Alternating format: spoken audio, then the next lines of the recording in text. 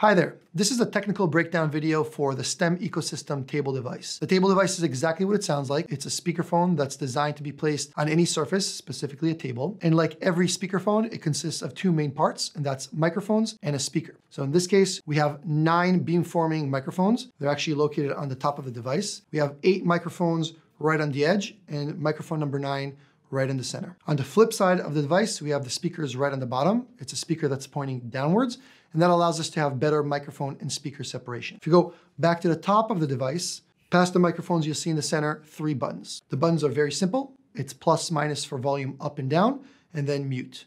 It's important to mention that the volume up and down buttons are for the actual speaker of the device, meaning using them will increase or decrease the volume of what you hear in the room.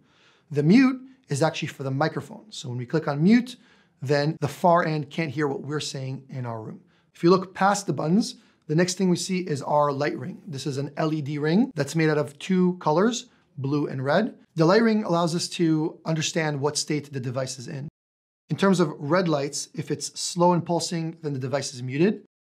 If it's rapidly pulsing, the device is being pinged. A solid red ring tells you that there's a device error and something is wrong with that device. If we're actually in a call, you'll see a single blue light that's following the person who's talking in the room. That's showing you the beamforming.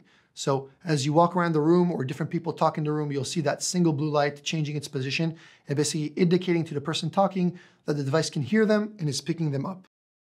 When you boot up the device, you'll see a single blue light circulating clockwise. That's telling you the device is still booting up and is not ready to be used just yet. Once the device is finished booting up, you'll get a solid blue ring for a second, it'll pulse and it'll turn off. A full blue ring turning off counterclockwise means the device is restarting. Partial blue ring shifting means the device is adapting or testing the environment and you should be quiet. Now, if we turn to the bottom of the device, we'll be able to see the connector panel. We have 3 main components in the connector panel. We have our USB-B connector, our RJ45 Ethernet connector, and then a Kensington lock hole. So the Kensington lock hole is pretty straightforward. If you want to lock down the device, you can use that. In terms of the connectors, we have our USB-B. That can be used if you're using this device as a standalone device and just want to plug it directly into your PC for video conferencing.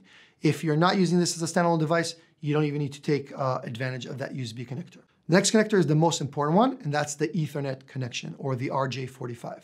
This is both for data as well as for management, and most importantly for power. Please make sure that any outlet that you're going to be plugging this into supports PoE+, or use a PoE+ injector to make sure that the device gets the power that it needs to power up. To use the device, all you have to do is basically bring it into the room, place it where you want to place it, and then you're going to go ahead and plug it in to your wall socket. If it doesn't support PoE+, make sure that you give a PoE+ injector.